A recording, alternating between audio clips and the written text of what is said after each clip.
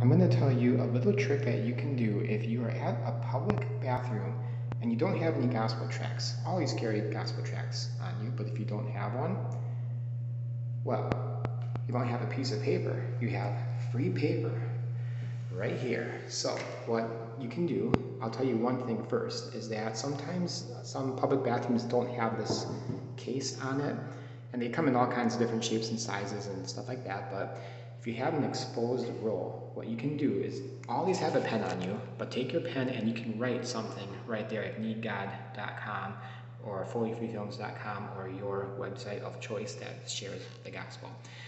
And that will stay there until that row is fully used up. So that's one option. Otherwise, you can take some toilet paper and you can write a quick little message. Take like 2 seconds. So here's an example. Here is another example. Or if you want to go all out, here is another example. And that's basically almost word for word of this tract right here. I think I got this one from Gospel Tract Planet that a friend made for me.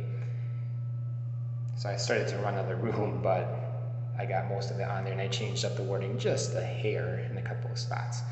But those are just a couple of examples. Guys, always have a pen with you. It takes, again, 5 seconds maybe just to write something super quick like that, or like this right here, or you can just write the website on there and just trust in God. And speaking of bathroom evangelism, this is a no gospel tract, no problem video. I have, I don't know how many right now, but my first one that I did was also in a bathroom where I wrote needgod.com, I think it was, something like that. That was on the door. So you can go and check those out, guys. I will put the link for the full list of videos down below in the description for my No Gospel Tract No Problem videos.